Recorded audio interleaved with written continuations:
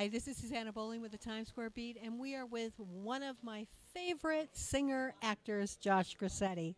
Josh, it should have been you. Where is that going? What are you doing with that? It should have been me, but it should have been me, and it was me.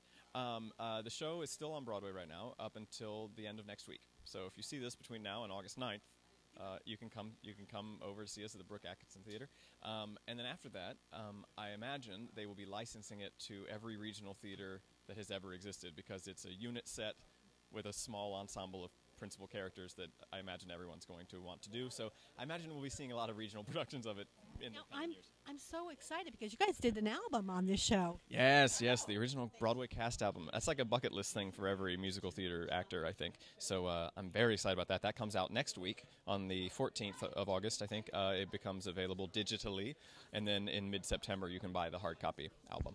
Now, you're always getting compared to Ray Bolger. Yeah. However, you're vocally like Mario Lanza. Oh, well, thank you. Yeah, Ray, I got a different voice from Ray, and I've got different feet from Ray. Ray was a tap dancer, and I am not. But I got his face, for sure. No, you move like him. And I do. I have the rubber limb kind of, tall, gangly thing going on, and I wouldn't have it in any other way. In fact, one of his relatives, he never had children, but he did have some nieces, and one of his nieces sent me some of Ray's things because there had been so many reviews and things that compared the two of us. So I have this great, vintage tie that was Ray's. I have a pair of cufflinks, some of his old dance shoes. Like there's some, and I take them very sacredly because I've always looked at him as, as an icon, which he is. So I take that comparison in stride. But vocally, I mean, you have such an operatic voice Well, that is. sometimes, yeah, I can. Yeah. I can cheat it. I can cheat it. With the song that I did today, is a little more on the operatic side. And I actually started an opera. I started training operatically, and then quickly realized, oh, I've got this very bright sound that's very musical theatery. So that's what I have relied. My career has mainly lived there, but I do like to dabble with this sort of, and it's a little put on. It's a little for fun, but I still enjoy doing it. Now, what are you doing next? What's up next for you?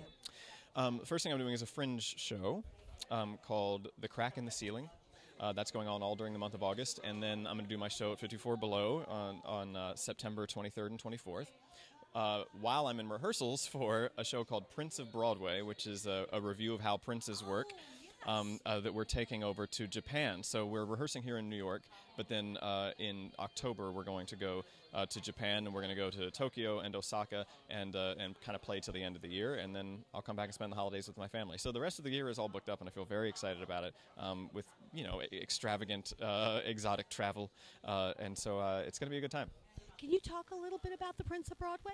Yeah, we have not even started rehearsals yet, so it's all it's an amazing company with amazing material. Hal had his hand in so many iconic golden age of Broadway shows, almost all of Sondheim's material, and then huge shows like West Side Story and Phantom of the Opera and these huge things.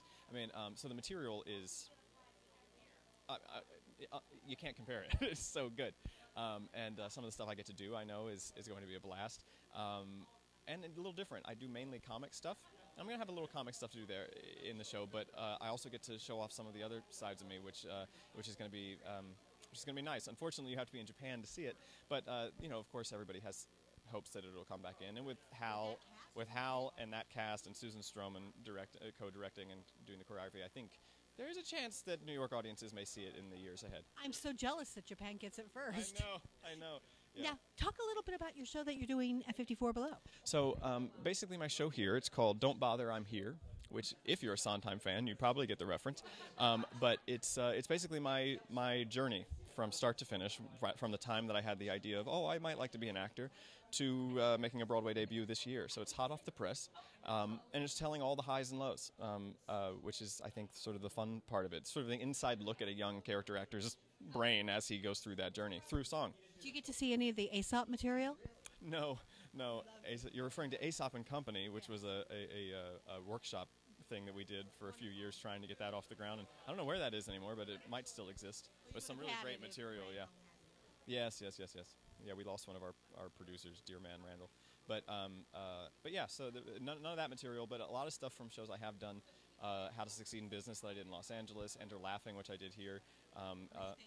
Grease. Oh, we almost put in something from Grease Paint, and we may still, if we have time, but we're having to scale back. We can only do, a certain number of songs. But if possible, there might be a little something from Grease Paint, and if not, we'll put it in the next one. And when is your show? It is September 23rd and 24th here at 54 Well, we Below. look forward to seeing you as we look forward to following your career. Thank you very much.